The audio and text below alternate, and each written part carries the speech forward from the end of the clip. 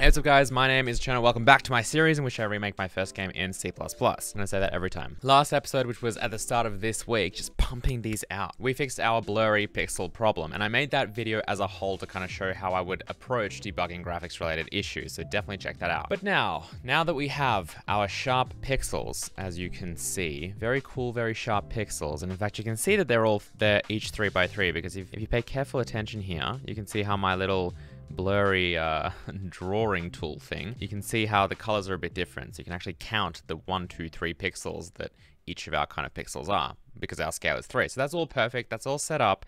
Now what we're ready to do, hopefully, is to look at the Java version and actually start implementing this kind of renderer. This kind of pixel renderer that will actually render all of these guys, which also should be like 3x3 pixels. Which actually, now that I'm zooming in here, it kind of looks like they're 4x4. Isn't that strange? Oh well. Yeah, they seem to be 4. But anyway, we can now start actually implementing this kind of renderer, and that's what we're going to do today. So as I kind of mentioned at the beginning of the series, I want to kind of replicate this pretty much one for one, like as closely as possible to the original version. I will probably improve some technical details because of course this was like my first game, and I will probably also like make it resizable and all of that stuff, but I'm going to try and essentially port the game into C++. So if we look at the screen.java file, by the way, the repositories will be in the description below. I haven't actually made any commits for this actual game yet that we're working on because it's basically just random pixels at this point in time. I probably will maybe after this episode, but Genesis, like the original Genesis game, that is on GitHub, and I'll have a link in the description below so you can actually browse the Java code and even play the game if you want. But basically, if we have a scroll through this class, this is what we're interested in implementing. I should probably go over the architecture a little bit. Basically, game.java, the game class, this is kind of like the main class, I guess, of this entire game. And what happens is inside the render function, well, there's two kind of main functions here. There's an update function, which will update things, and level.update is really like the main meat of where the game actually gets updated.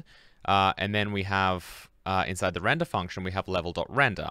And you can see that takes in a screen object over here, which is an instance of that screen class we looked at. And the reason it does that is because the level itself will go through like the area on the screen that we can actually see, right? So the visible kind of boundary, because level could be, massive, but obviously we're just kind of looking into a window of that level. And that's what all these guys are determining, that kind of clipping area that we can actually see here that we need to render. And then we'll go through that area that we can see and get every tile by its index so that we know what type of tile it is. So that'll be like one of these squares, and then we'll call tile.render passing in the screen. And so when we do that, we pass in the screen class. You can see there's nothing in here because they're actually all kind of subclasses. Now, I don't think we're going to set it up this way. This is like a very object-oriented approach, and I definitely wouldn't do it this way just because it's a complete... Not because there's like anything, I think, too bad with performance here. I mean, yeah, having like, an overridden function for every single tile that you want to render is an unnecessary like extra indirection to go through to find the right function via the vtable and all of that. But I would say the real hassle is having to create a separate class for every tile type. Like, that's just very unnecessary. You could set this all up to essentially be tile and then just set some parameters. So for example, a stone tile, what does it do for rendering? This, which is pretty much what every single tile does. Maybe there are some exceptions, but most of them do this. And then for solid, it returns true. So why not put this into the base class and then just make like some kind of boolean in the actual tile class that's whether or not it's solid. And then that way you can ask the tile, is it solid? For that instance, it would be true. You know what I mean? Like, instead of actually creating a new class for it that just implements some data, you can just store the data in the actual class, like in that instance of the class. And of course, we don't even need to use class instances if we really kind of think about it, but whatever. And you can see they also, we do actually set some data here, thankfully. We set the sprite. So just like we set the sprite to be something specific, right? We could also, just be like, yeah, by the way, this is solid. And then we wouldn't need that whole like solid false and then, overridden to return true, which is a bit weird. But whatever. Okay, so if we go into like stone class, for example, you can see it does screen around a tile. It like will basically multiply that X, because that's a tile coordinate, by 16 to get up to like pixel space, so we know which pixels to kind of start from. That's like the coordinate, X pixel, Y pixel. We'll subtract the offset from it, and what the offset is kind of like where the player is, where we should render it from, because the way it's rendered is the player is supposed to be in the middle, so therefore there's going to be some offset. That's essentially like the camera, I guess, and that's what happens here. And then we'll go through the actual size of the sprite, which is 16, so this stuff is 16 by 16 pixels.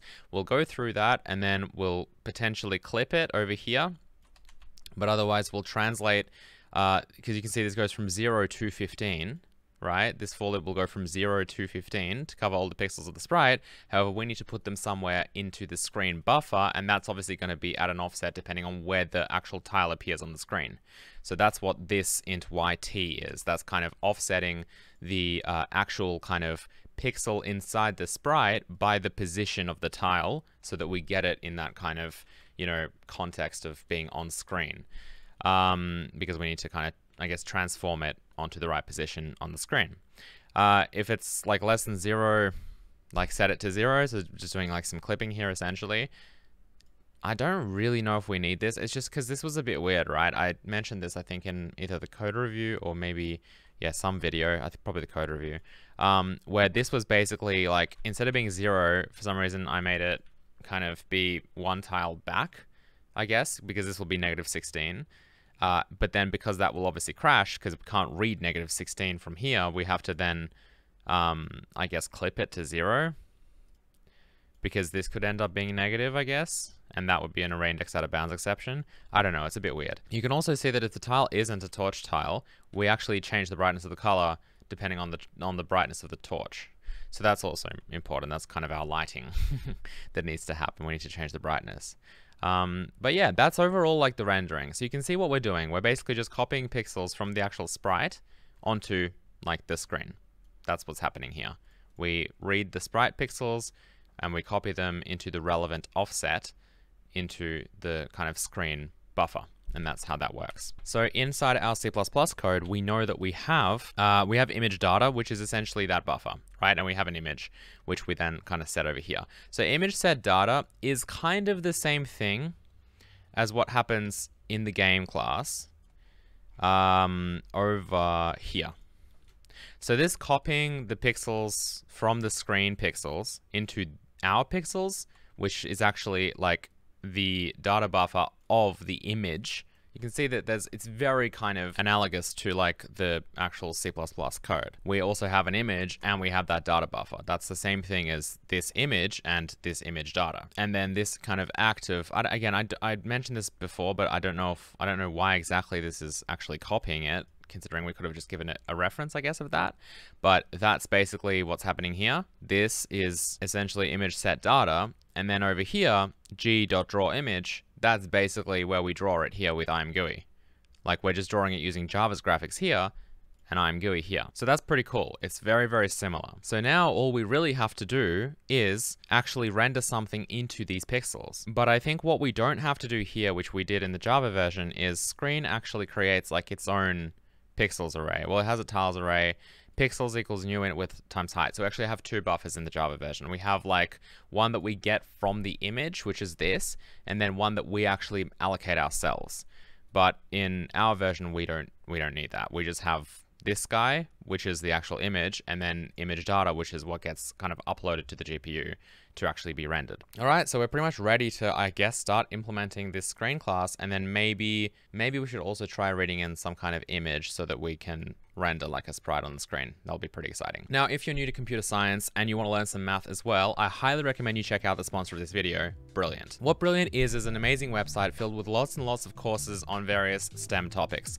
They have some really, really good introductory computer science stuff that will really help you kind of think as a programmer. And also my personal favorite is their math stuff, because their math stuff goes very deep, very advanced, and it's presented in such a beautiful visual and interactive way. Like you have these widgets you can play with. They quiz you constantly to make sure that you're actually learning the content. It's just such a beautiful, engaging way to learn that I find is fun, manageable because each kind of individual class is bite-sized, so you can kind of get through it rather quickly even if you don't have much time, and also really effective because the way they teach, you know, visually and interactively, just works so well. Now, Brilliant have actually expanded their trial up to 30 days now. So if you go to brilliant.org/thecherno, you can try them for free for 30 days. Just browse through their courses and see how you go. There's no reason not to try it out. And then if you really enjoy it, Brilliant have been nice enough to offer the first 200 of my subscribers 20% off an annual membership. Huge thank you as always to Brilliant for being a fantastic sponsor on my channel. All right, so my strategy is going to be,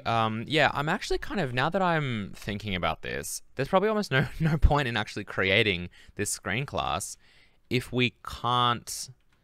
We do have a clear function which clears everything to black. That's exciting. But other than that, like, we need sprites to draw, don't we? So let's take a look at the sprite class quickly. We have a sprite class which has a bunch of static instances of like itself, right? And then we have these kind of cryptic looking numbers here, but really what they are an X and Y coordinate within a sprite sheet and a size, I presume, right? So X and Y, you can see gets multiplied by 16 here as well, so that we kind of treat this as a coordinate rather than a pixel offset. And then create will basically copy. Okay, so each sprite contains its own pixels buffer. Okay, so this is also a bit unnecessary, right? Because what this is so every sprite will contain its own pixel buffer, which is 16 by 16 pixels. And then the way we kind of create it is we copy it from spritesheet.pixels, which presumably spritesheet, yeah, is just basically going to load like the image that is the sprite sheet, which contains all of the sprites. And that'll be the entire sprite sheet, but then also we copy it so that each sprite has its own individual array. Again, completely unnecessary because anytime we want to render the sprite, we could just use these existing pixels. Like, there's no reason for us to kind of create, I guess, this many, wow, there's a lot of sprites, this many separate buffers just to render each sprite if they're all contained kind of globally, you know, inside this sprite sheet. And if we actually look at the sprite sheet, which is over here, I'll kind of zoom in here, you can see that this is kind of what the sprites look like. They're all packaged into a single sprite sheet. Now, this is actually very good. This is going to be really, really useful to us because when later in the series we move this to actually be rendered, you know, hardware accelerated, like on the GPU using Vulkan, this is very helpful because we can just have one texture. Instead of trying to create, you know, like, I don't know, 20 different textures, one for each sprite, and then having to, you know, either bind them into different texture slots or even draw the sprites in different draw calls, like, instead of doing all of that, we can just have them all in one texture, and then that's it. We just set that texture onto the GPU, we upload the data, and then we can kind of reference like a sub image from it, which basically just means that when it's time for us to sample a particular sprite, we obviously just set the texture coordinates to be like, you know, this range. And of course, we'll get into that when we actually do the vulcanizing, the GPU part. Okay, so I think actually I'm going to kind of go backwards here. Instead of implementing the screen class, let's actually try and load a sprite, and then we'll do the screen class. At least enough, I think, today. We should be able to have time to actually render something and see it. So let's kind of try and work quickly here.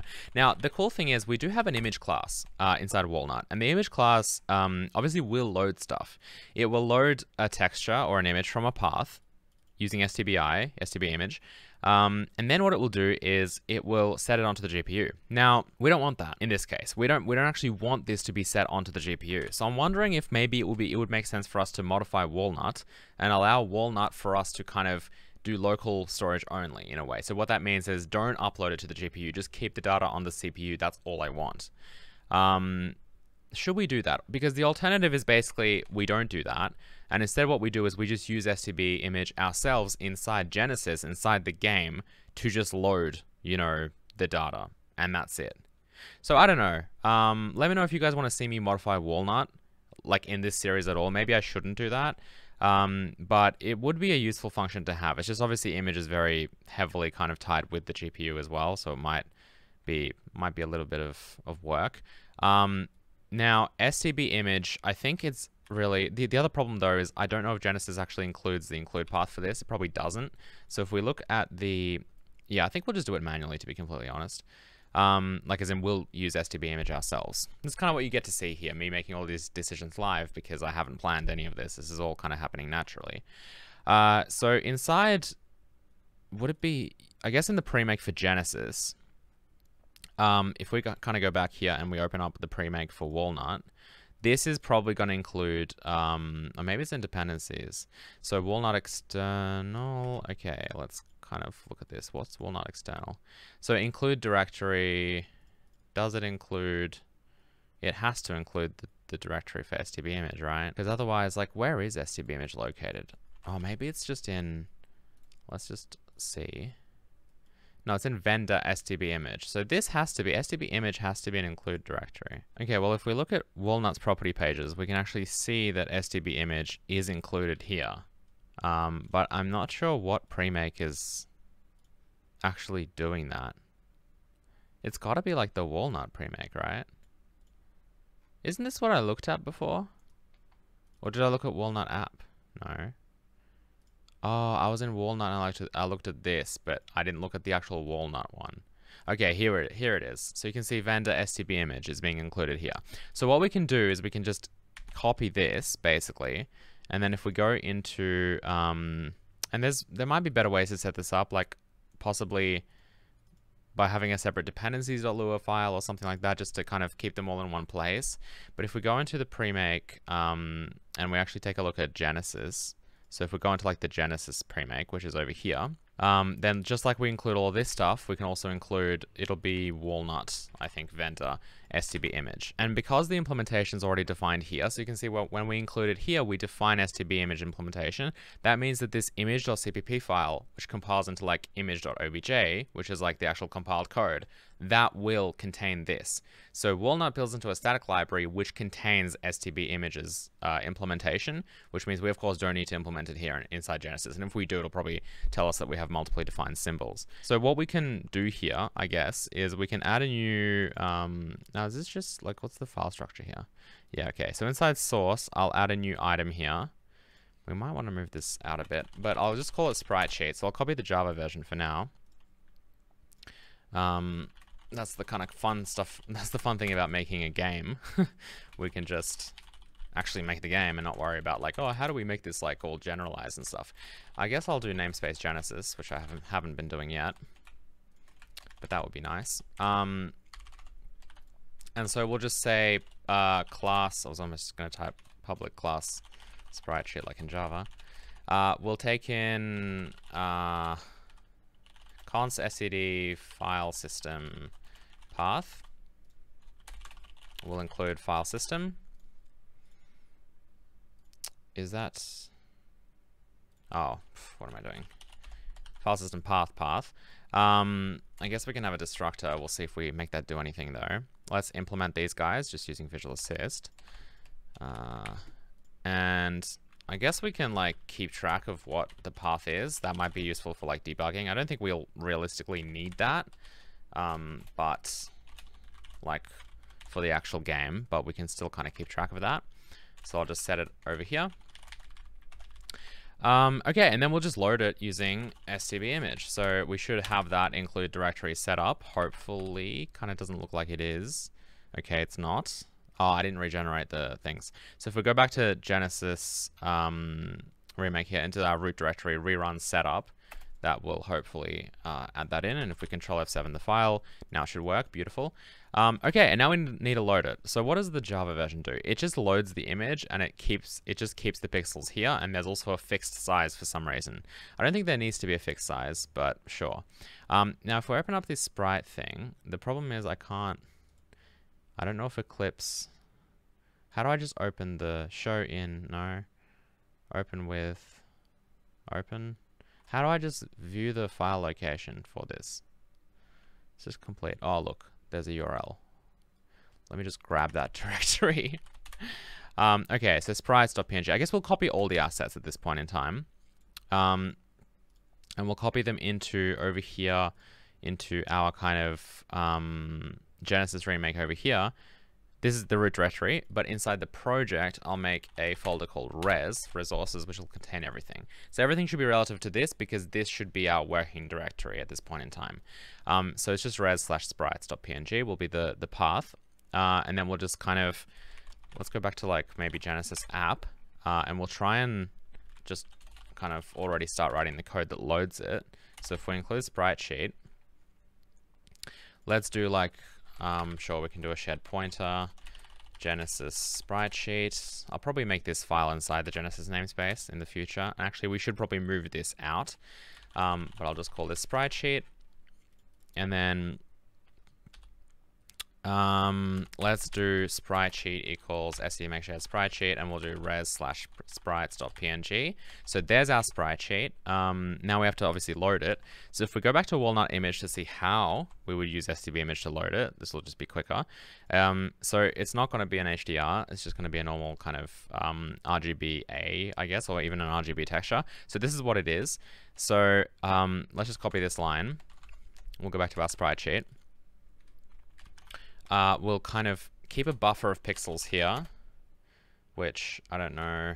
I guess we can just do UN8T. Would we want? Okay, so the thing is, no, I guess we'll just make it 32T. What we can do with stb image, by the way, is we can force it to have 4 channels. So even if the image itself is only RGB, it's actually going to pad it out so that it is kind of 4 channels, 1 byte per channel, so we have 4 bytes per pixel. The reason why that's useful is because that means each pixel is this data type.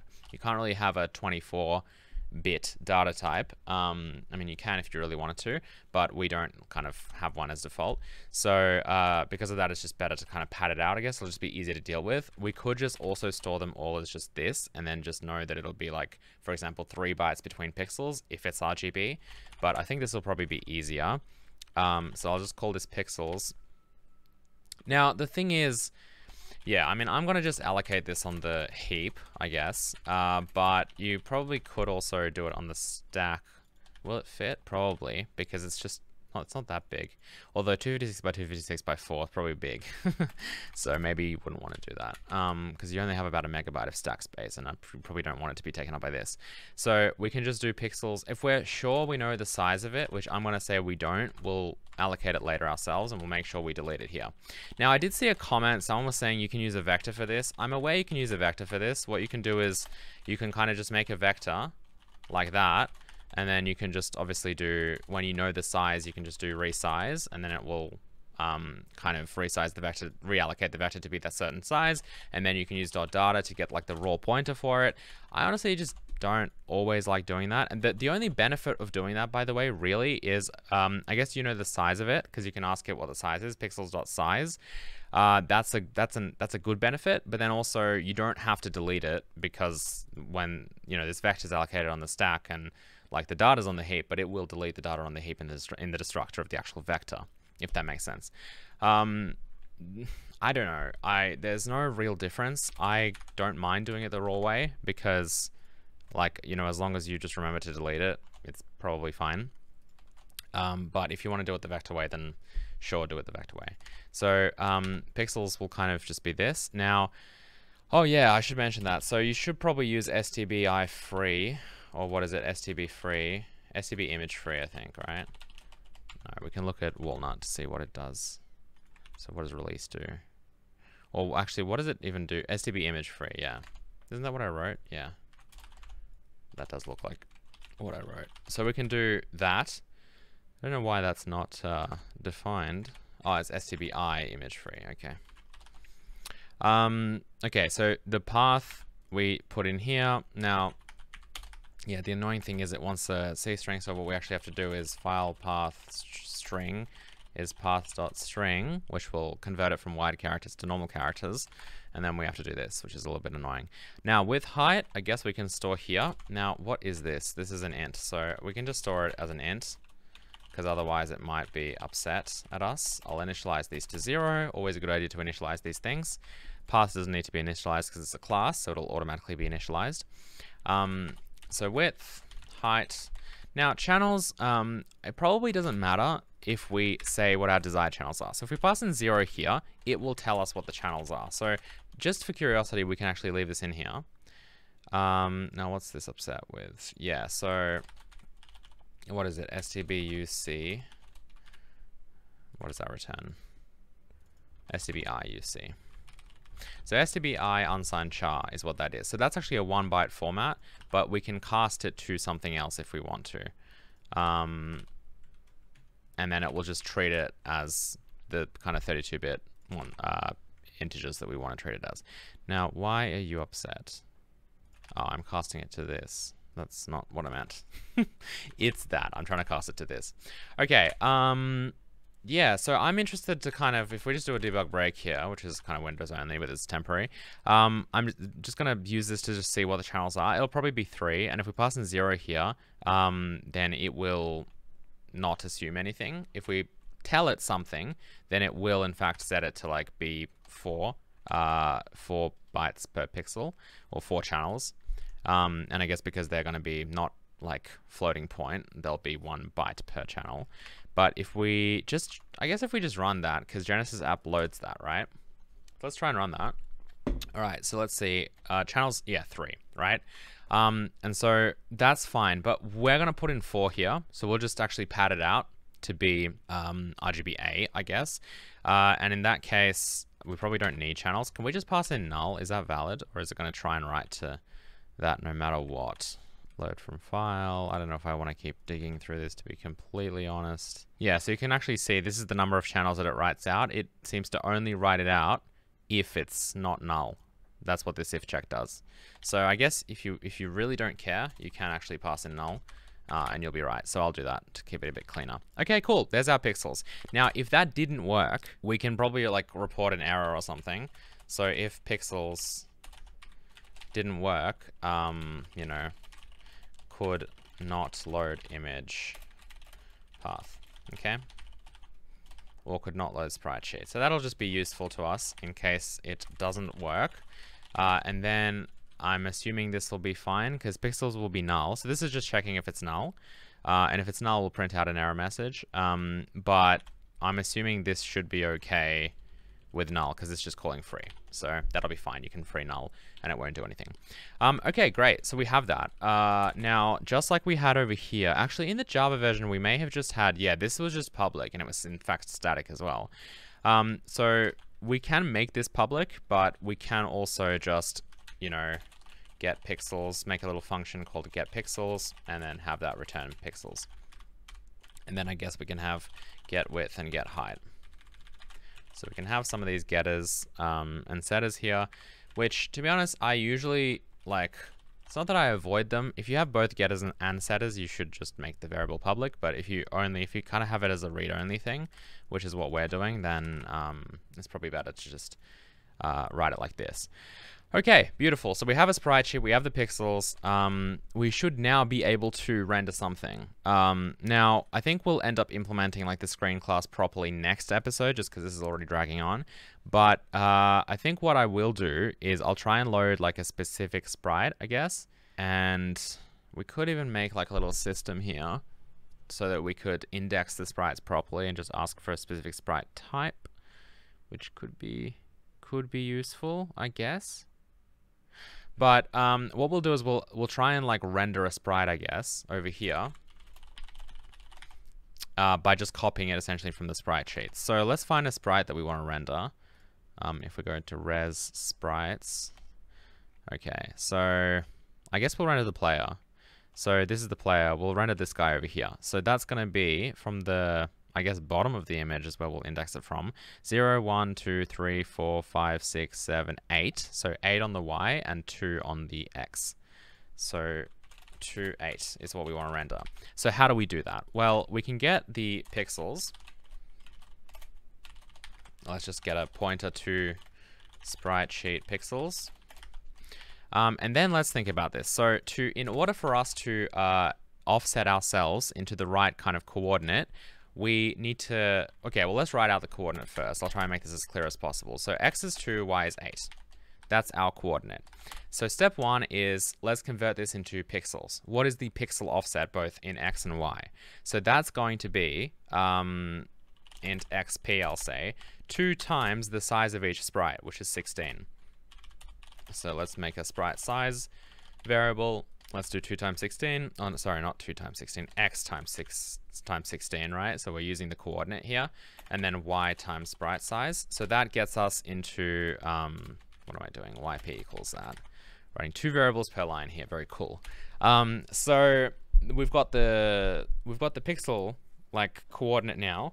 So now we have to use that as an index into here. But it also gets complicated a little bit here, because when we actually read this, and I want to see how I did it here.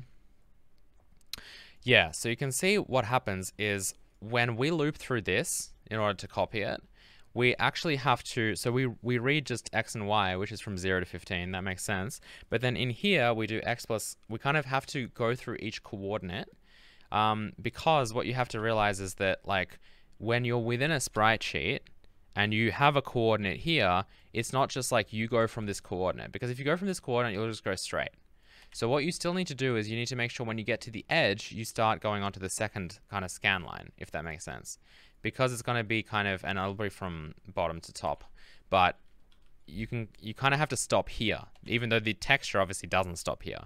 So it's not just about getting to the right place, you know, vertically, it's also about kind of wrapping around. But if you do it this way, that will handle it for you, because you'll have the kind of, this dot x will be the sprite. In this case, that will be the coordinate within the sprite sheet, the offset, the starting offset within the sprite sheet. So over here, and then because you're doing x and y plot, because these are all kind of individual coordinates, when you get to the end here, which is going to be 15 on x, you'll go to the next y level and you'll go back to 0, which means you go back to the start. So that's actually going to work fine. So if we copy that, what we'll do is we'll write essentially this loop. So from, actually I can just copy it. Flat out, just copy it. So size is going to be our sprite size. This can remain the same. I'll say xc for this, which just stands for x coordinate, just so that we don't conflict with x and y here. And then what we'll do is basically to access the sprite that we're looking for at a particular coordinate, this is us accessing the actual like color of that pixel. So I'll just say color. That's going to be, just move this a bit more. That's going to be the same thing as it was here. So x plus this dot x. So in this case, x will be one of these guys. So it's going to be x plus, and then this dot x is going to be xp. So that's where within the sprite sheet we want to be at. And x is actually the kind of within the sprite, if that makes sense. I know this might be a little bit confusing. I'll maybe try and draw this. But xp is our position within the sprite sheet. So this is going to be like, say, this dot here. And remember, xp is constant across these entire for loops. What changes in these for loops are x and y, which is the kind of sprite coordinate. So from 0 to 16 or 0 to 15 inclusive, right? So what we'll do, I'll draw it in blue here, is we get that starting coordinate of the sprite, and then we start adding, well, the first iteration, we just add 0 to it, right? So we just add 0 to it. So we grab that pixel, that's the color, and then we'll go forward horizontally until we do that 16 times, well, all the way up to 15. And then we drop, you know, y plus plus happens. We drop, y is now 1, which means we go up 1 row, and x is back to 0, so we go here. And I'll draw this in orange. This is our second row now. And then we go through and do that. So that's what this is doing. It's just offsetting the xp, which is our actual kind of starting position of the sprite, by x, which is the value from 0 to 15. That's the pixel within the sprite, I guess, that we're trying to copy. Lots of stuff going on. Okay, and then of course we need to do that for y as well. So yp plus y. And we'll multiply this by the width of our sprite sheet. So sprite sheet get width. And the reason why is because you can see this is like a one-dimensional array, but we're trying to treat it with like two-dimensional coordinates. So the way we do that is when we have our y coordinate, we multiply it by the width so that we get to the row that we're after. So if this was the sprite sheet, you can see that if I want to get to, like, you know, let's just say we have all these rows here. If I want to get to this row over here, to the starting point of this row over here, what do? Well, if it's single dimension, we know the width of the row. Let's just say it's like, well, it's 256, right? So if I want to get to this guy, it's going to be, this is going to be the coordinate to 256, or the index 256, because this is 0 to 255, right? And similarly, this is going to be 256 to 511, which means this is 512. And so how can I get there? Well, I know that's row 2, so 2 times 256 is what? 512, right? So it just helps us kind of get to the right row. And then within the row, we just add this offset. So you can see the multiplication really happens here. So this is what gets multiplied with the width, not this. This just gets added on later. That's why it's important for us to have these brackets here, because we don't want to do y times that. We want to do yp plus y, which is the complete kind of coordinate, the pixel coordinate, times the width. And then we add this on. So if this was like, I don't know, the x-coordinate was like 5, halfway through the, well, not halfway through the row, but a bit into the row, then of course it would just move it like to here, and that's it. So that's how that kind of offset works. Hopefully that made sense. Kind of rushed through that. Okay, so we have the color, we have the value that we want to kind of copy. Now we just need to decide where inside this image buffer do we place it. Now, what we could do is place it right into the middle. So let's try to do that. So 960 by 540 we can't really trust because it'll be resized. So let's just say the middle, let's do it up here. So middle x will be image get width divided by 2. And then image get height divided by 2 will be the middle y. So if we basically grab the x target, lots of like little acronyms and variable names here, what we can do is we can say that it's going to be middle x, but we'll subtract half of the sprite size. So what that's going to do is obviously start it up. You know, if this is the very middle of the actual display, it's going to move it back by half the sprite size so that we actually get it properly rendering in the middle. We'll do the same thing for y. Okay, and now we have our starting target x and y, which by the way can totally be done up here. No need to do that inside the for loop. And then we'll actually put the pixels into the image. So that's going to be inside image data. We'll copy in at xt plus x, because that's the actual, that's which pixel we're copying, whereas xt is just like the starting coordinate. So again, we have that starting coordinate, and then the x, which changes according to the for loop, lets us kind of expand it into this area, right? And each iteration of the for loop copies one color, copies one pixel. And then this will be times the image get width. So we'll set that equal to color. And that's it. That should be it. So I'm very excited. Let's hit F5 and hopefully this will work. Okay, so so we got the wrong sprite, but it does look like we did get a sprite. I wonder why we got the wrong sprite. Would have been funny if you guys just saw me completely mess up. So we got the lion. So maybe it's counting from the top. 0, 1, 2, 3, 4, 5, 6, 7, 8. Well, yeah, that would be the lion. So it is going from the top. Interesting. Okay, well, let's try and set that to 7. Wonder why it's going from the top. And there's our player. All right, beautiful. Yeah, that's pretty cool. Yeah, why it's going from the top is a bit of a mystery to me. I would have expected it to go from the bottom, especially because everything else seems to, I guess everything else doesn't matter though. But it's possible that it's just because when we load this, maybe STBI loads images that way. I know there's like a flip vertical on load or whatever. STBI set flip vertically on load, and if we do that, I think we'll get the lion here. And we'll get the line upside down, in fact, which makes sense. So we'll obviously leave that off, and then we'll just count it from the top, I guess. So there you go. I learned something.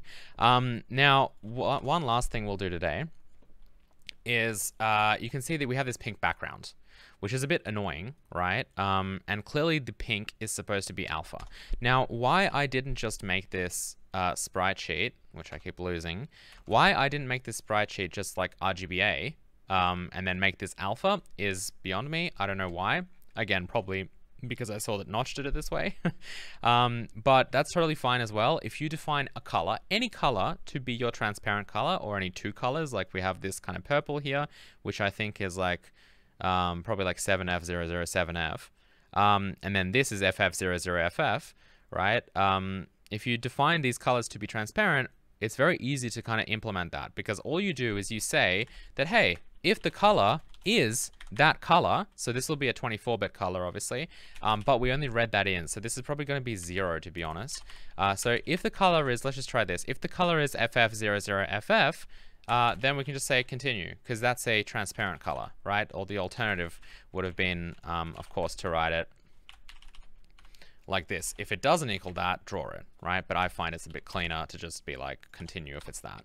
So let's see if that works.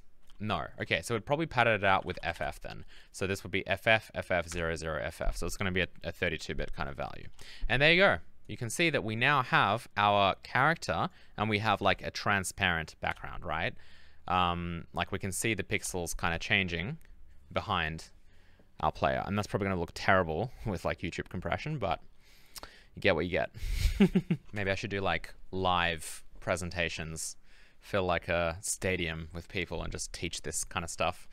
And then you can see it live where you won't see any video compression. That'll be exciting. So yeah, that's basically the basics. Like that's honestly like, that's the basics. We can now read in individual sprites. You can see that we avoided doing it the way that we did in the Java version, which was by like every single sprite, you know, copying the pixels from the sprite sheet into its own buffer for some reason. It doesn't need that. It can just reference the existing ones, the existing like single buffer, which is the whole sprite sheet, and just copy whatever it needs on demand. Now this was a bit finicky. Like you can see there's a lot of stuff going on here. So what we could do is definitely provide an API for that.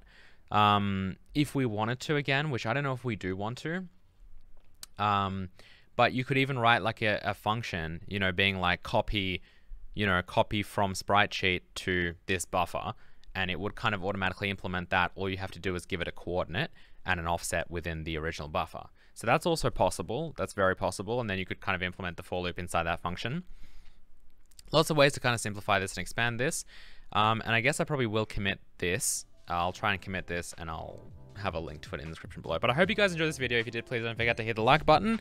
Yeah, I'm really enjoying this series so far, to be honest. It's bringing back lots of memories, and it's so fun to revise this stuff. Kind of like me in the future, you know, me now, having learned like everything that I learned, you know, looking at this stuff and implementing this. It's like, you know, just looking at it from a whole different perspective, from a whole new light, which is really cool. So I hope you guys are enjoying this series as well. If you have any questions, as always, just leave them in the comments below. I'll try and kind of address them in the next episode. But yeah, I think next time we'll actually implement that screen class, and we'll maybe try and draw like a map of tiles or something like that, or at least we'll progress into that direction. So thank you guys for watching. Don't forget to check out Brilliant, link in the description below, and I will see you guys next time. Goodbye.